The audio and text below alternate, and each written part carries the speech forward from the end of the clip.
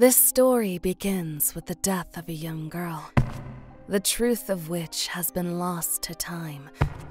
But now, that mystery will finally come to light. Let the killing game begin. I don't like violence either, but there's nothing I can do.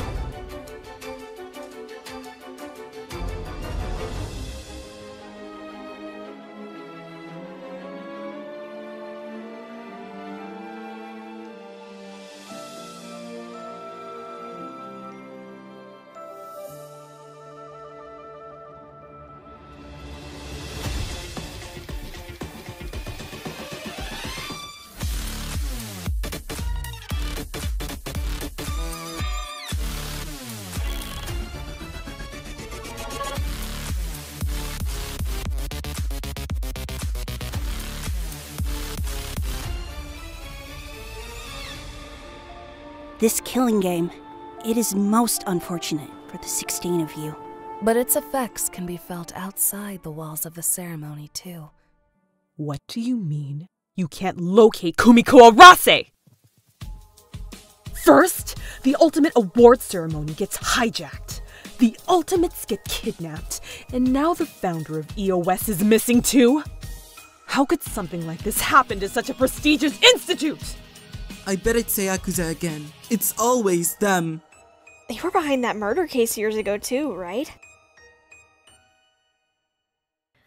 Rumors are deadly, aren't they, Ryusei? That was our undoing years ago. And this time, it'll destroy what little of us there remains. Come on, Yukie, have some faith in them. The Himura clan is gonna make a comeback soon, I'm sure of it. After all, my little brother is all grown up now, and he won't give up easily. Isn't that right, Ryuji?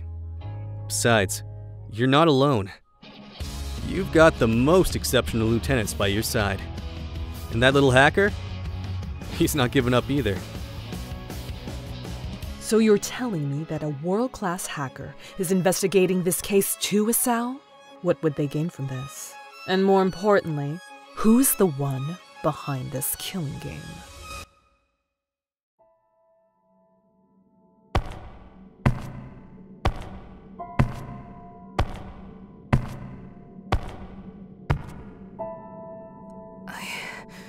I'm sorry.